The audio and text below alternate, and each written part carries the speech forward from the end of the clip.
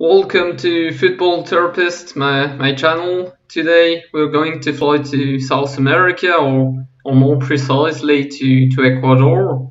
Ecuador is a country we Europeans do not really know from a football perspective, and that is quite normal because, in contrary to Argentina, Brazil, Chile, Colombia, and Uruguay, Ecuador hasn't been actually successful at the World Cup or at Copa America so far.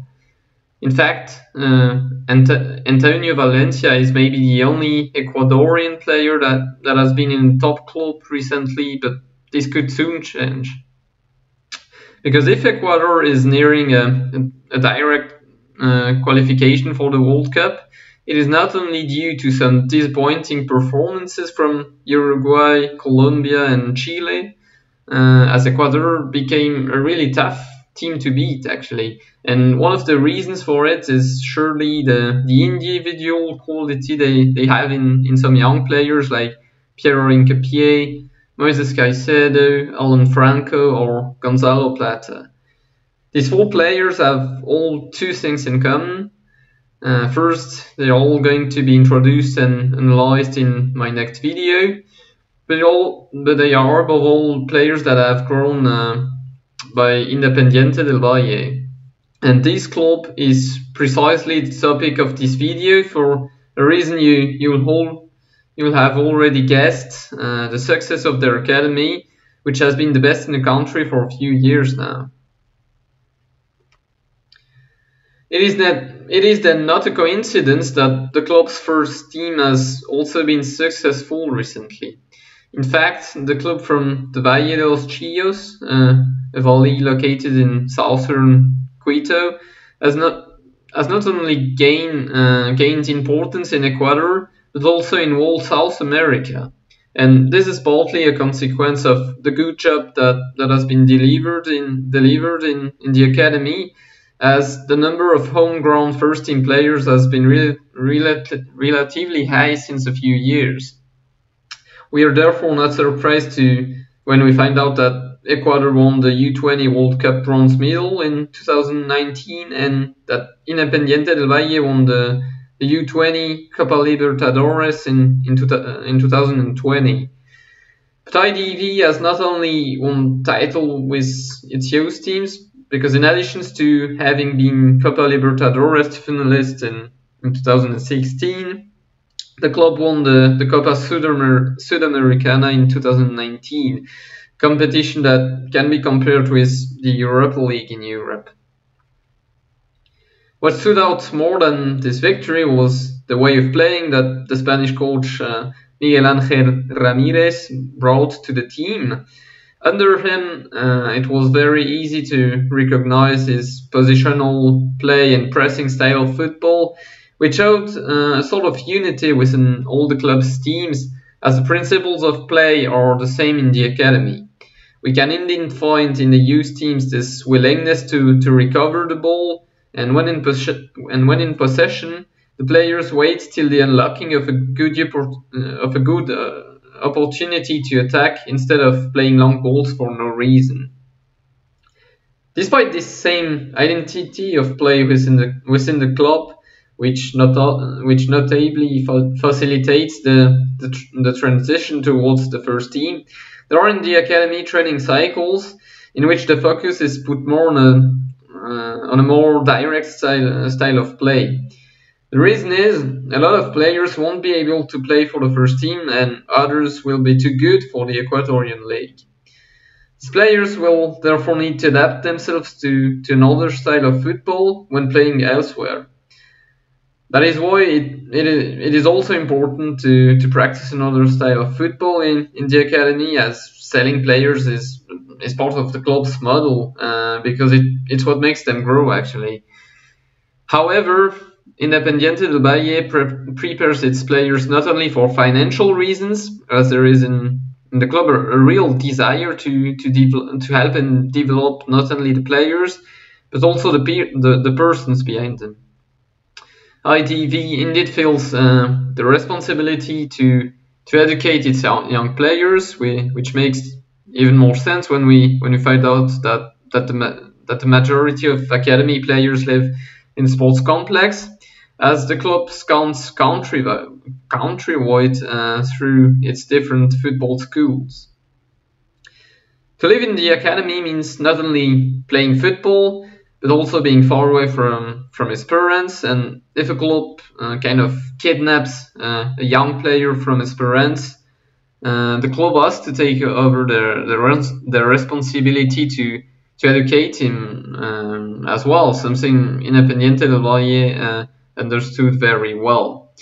Their values are more important than victory, which means, for example, that if a player, the best ones included, has bad behavior during the week, he won't be included in the squad at the weekend, and even if the match is an important one.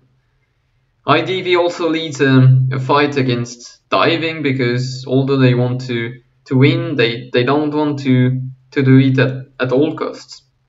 The academy coaches also try to let every player a few times on the bench each season, so that they can learn what it is like to be a substitute, as they will have to experiment it anyway in the future, and it's this season they will have to accept. And victory shouldn't indeed be the priority in youth football, as an academy's goal is to develop players for the first team. This vision is obviously put into practice at Independiente del Valle's scouting department, because instead of recruiting players with a more advanced physical growth to win the U12 league, for instance, the club will take the players that are more likely to join one day the first team. And that is quite rare, because the majority of the world's football academies have a majority of players that are born in the second calendar semester, because they are more developed, above all physically, meaning they stand out more than the others on the field. However, there is as much talented players born. There are as many talented players born during the second calendar semester as these born as the ones born in the first semester. That is why players invited by IDV to possibly join the first team later on have above all their technical and tactical abilities being tested through different exercises requiring a good understanding of the game. And once at the academy, there's also, in addition to the collective training sessions, an individual approach to develop these young players. And this doesn't concern only the fitness aspect of the players, as their football technical weakness can be trained as well as their strengths, since those are the ones that enable the player to be different on the pitch.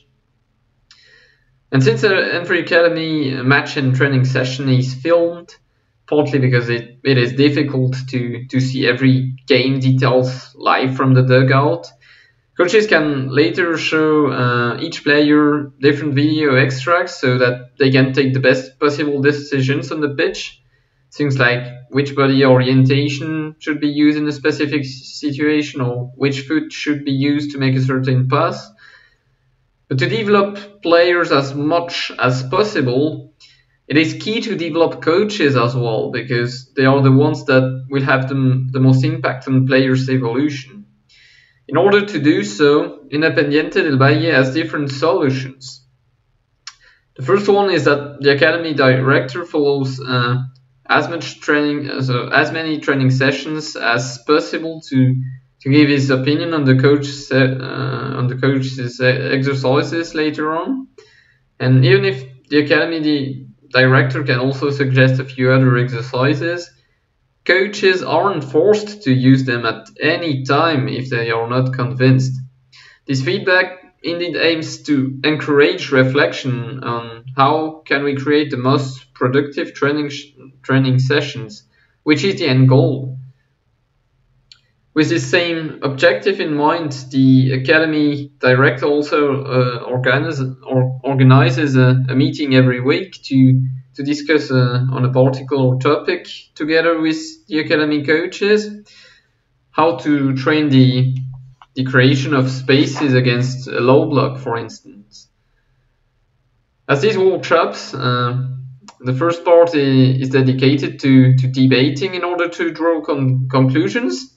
Then comes the second part, which takes place on the pitch, where coaches self-experiment different suggested exercises. These were roughly the different parts of Independiente del Valle's academy way of working that should be put into practice in every other football academy when possible, in my opinion. But the Ecuadorian club also has to take other decisions because of its specific environment. You need to know, for example, that since the club has the most talented players of the whole country, the youth teams don't have very competitive league games, which isn't ideal, actually. The solution ITV then opted for is to register its teams for international tournaments to maximize their players' development. What is also specific to Ecuador is that most of the kids and teenagers don't know anything else than football when they enter the academy. Notably because some of them are put under pressure by their family. Some parents could indeed see their kids as an opportunity to have a better financial situation through a football career, since poverty is very common in the country. That is why practicing sometimes another activity at the academy enables them not only to unwind a little bit, but also to discover something else that they could like even more than football. To practice other activities can also benefit players from a footballing perspective. With judo, they can take a possible fear of the contact with the opponent away and learn how to fall on the floor without getting injured, for instance. Whereas basketball improves the coordination of the arms, for example. Well, I think that was it, guys. In my next videos, I'm going to analyze the 4 Ecuador national team and former Independiente del Valle academy players I mentioned at the beginning of the video. So if you don't want to miss it, don't forget to subscribe to my channel and to my Twitter account. And if you enjoyed this video, you can drop me a like as well, let it me know in the comment section and share the video. That would help me a lot. Bye bye.